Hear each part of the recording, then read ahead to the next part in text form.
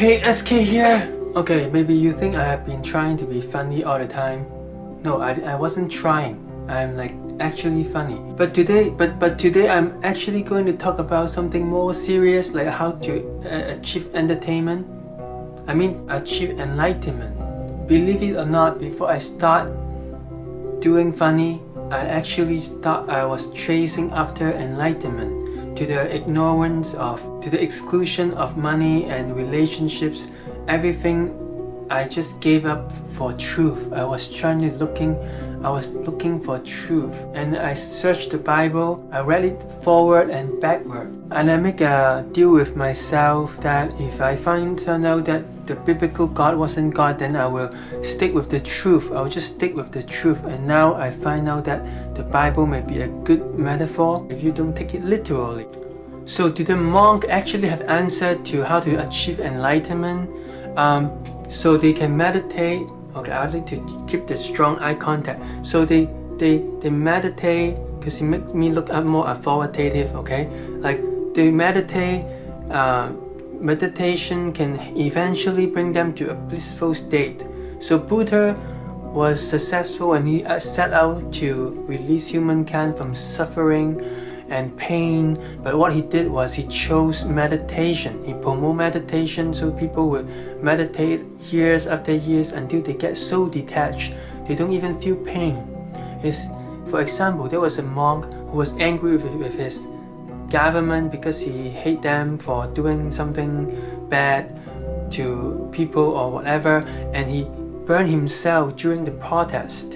And when he burned himself, he didn't even flinch, not moving a single muscle. And science just also proved that meditation can help us detach from pain and our emotion or monkey brain or whatever. But is that in itself an achievement? But is that enlightenment on its own?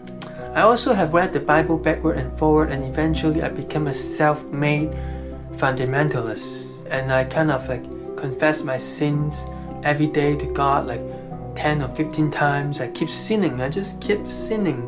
Before I did do this funny business on YouTube and stand-up comedy, I was trying to pursue those like spiritual higher thing, and then I kind of regret not experiment more, and then I sort of gave up on reproduction and practiced absolute abstinence for many years. And it made me very intense, because when you practice abstinence, all your testosterone and sex drive were being focused and channeled toward achievement and all that, and it goes into my muscle. That's why I was so strong at the time, and I kind of like beat everyone in arm wrestling. So back to meditation and actually the Bible. So in the Bible there was a Garden of Eden, perhaps you know. And I think my conclusion these days after I stopped reading the Bible and stopped praying is that Bible can be a good metaphor if you don't take it literally. And the Garden of Eden is a metaphor, because in the Garden of Eden there were abundance of food, and Adam and Eve didn't have to work so hard. They just have to pick fruit all year long, which was possible even to these days. You know, there was fruit forests around the world. Like some have 100 if not thousands years of history, and the people inside those like fruit garden, they just have to pick fruit all year long, and the garden sort of like maintain itself through the perfect ecosystem.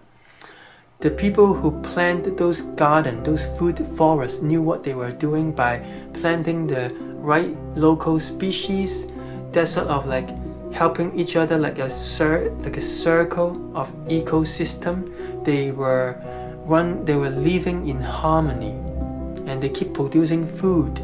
Everything is almost edible. And how does that relate to suffering, what I just talked about? Because humans derail from this path and we start those mono agriculture. We plant one thing at a time and plant a lot of it, and it destroys the environment, destroys the soil. It releases carbon dioxide when we burn the forest, burn the tree, it damaged the environment much more than other human activities, like more than we farting, more than us driving, and more than us burning oil. Believe it or not. And I just thought, hey, so what happened was, because we did that, we destroyed the environment, we create flooding, drought, we create like famine, and then with that come the locust swarm and all that. It's all related to how we destroy the environment, and humans start to fight among each other. Even there were plenty of land back then, and we start building nation, we start building war, we start to like fight each other for the land and resources, and then there was suffering and poverty, and people became slaves. So Buddha came. So that's why Buddha tried to release humankind from suffering to begin with. So see like how this Bible and the Buddha relate to each other. Like sort of you can get inspiration from everything, from the Buddhism and the Bible, even if you don't take them like literally, and you practice meditation moderately instead of like some extreme like where you meditate yourself to death. So go back to the definition of enlightenment, which is the ability to believe in oneself and carry out your belief. Today there are so many people who believe they were better than anybody else, and they compete to become the best believer of the most subscribed ideology. Such as today, people think other people are more misogynist than they are. They are always more rape culture than the inner culture, and they are the only one who just outrage for the right reason, and every day they were looking for ways to make themselves feel better. They feel like if they were born 50 years ago, they would oppose Hitler, or chances are they were one of those people who do those Hitler sign if they were born in Second World War. And today, using the keyboard, they were like, burn the rich, this guy is bigot, this guy is misogynist, this guy is like virtually a rapist, even though it's not proven. Like there are so many social justice warriors who just cry like, burn the rich, kill him, kill this person and that person every day. So much hatred, and they thought they were Martin Luther King, and they always like speak on behalf of black people, like they knew what it means to be oppressed, even though it was a totally different time, okay? And you aren't even black, so stop talking like you knew what they went through or what the problem really was. You are not Martin Luther King. You just want to be. You just want to feel like you were like a better person. And people like you are usually people who were actually racist if you were born in the wrong time. Why did Jesus always compare us with being sheep? Like, is it good to be shepherded all the way to this farming system and get our skin shedded? You know, there was one sheep who have for 7 years escaping shed the skin, and it becomes such a big ball of fur, and I don't think it's natural. Is it natural for sheep to grow that much of fur? How can you have wild sheep then? Maybe sheep were not supposed to be wild. There were no such thing as wild sheep. Otherwise, they would grow a big ball and they would like overheat the body. So Jesus wants us to be big sheep, but I say let's be the big bad wolf, walking alone.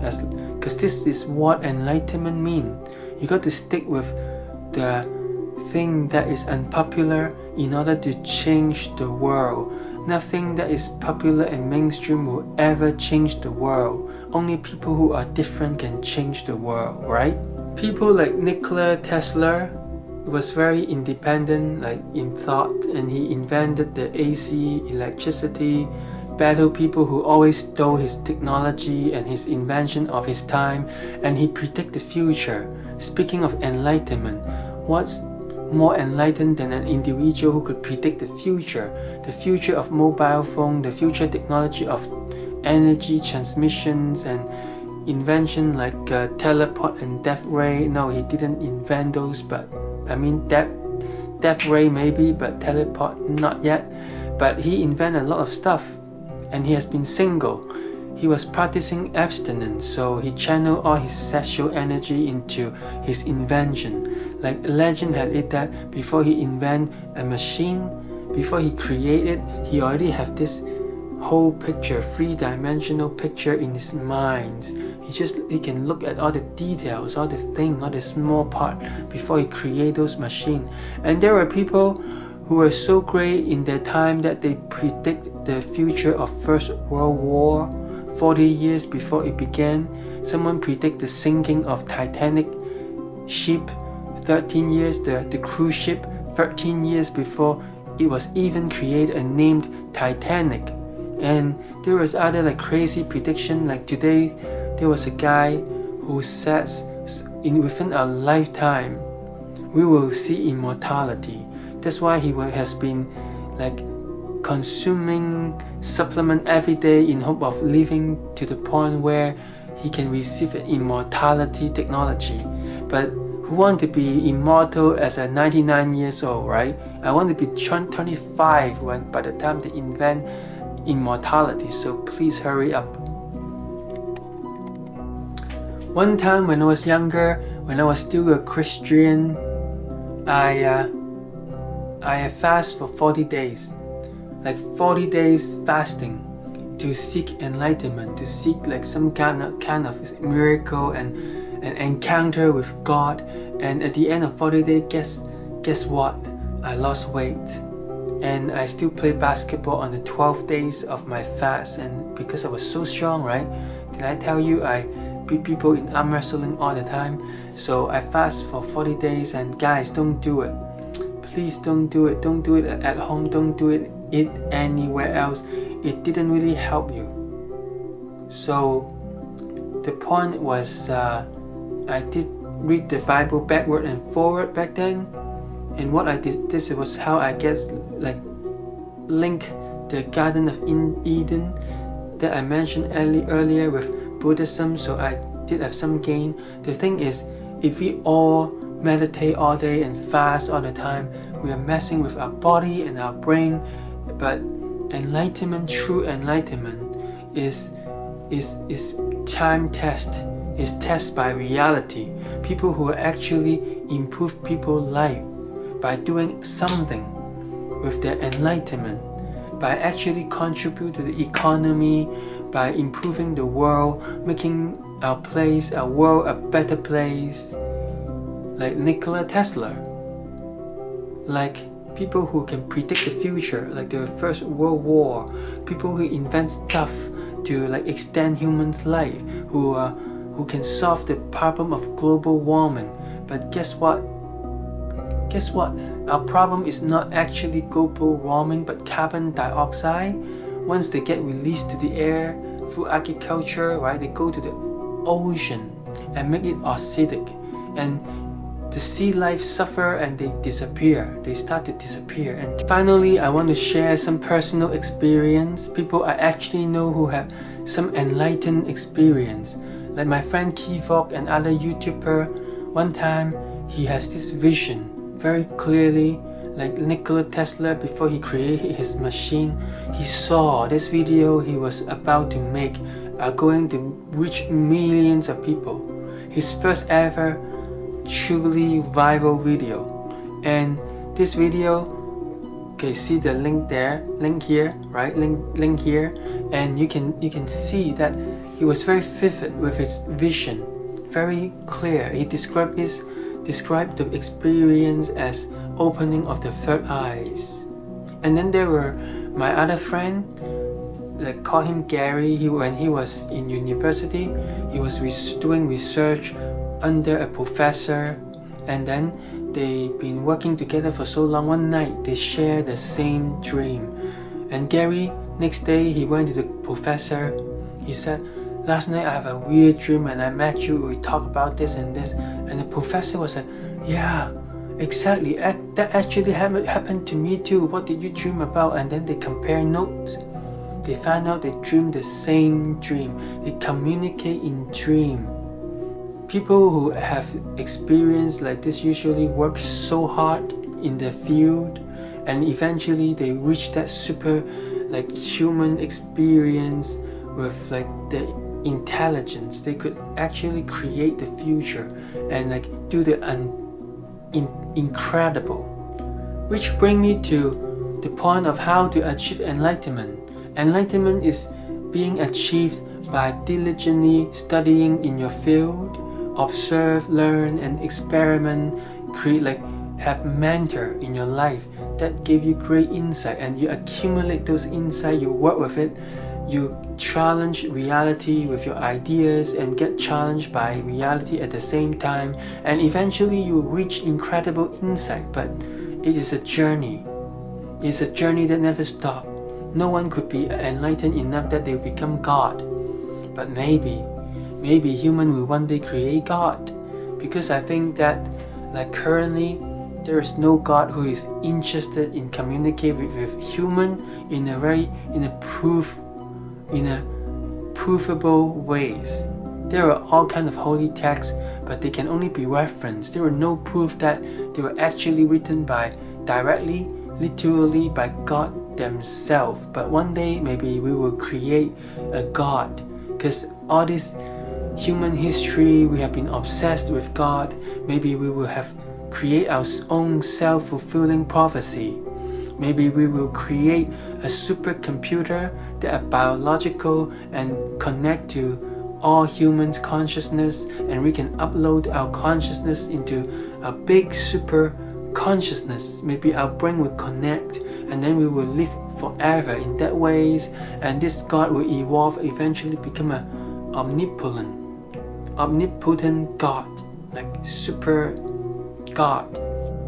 Last note, be careful of doing too much meditation and too much spiritual practice, because according to my research by reading this book, Snapping the Sudden Change of Personality in America, too much spiritual practice in a misguided way can create all kinds of mental illness and brainwash.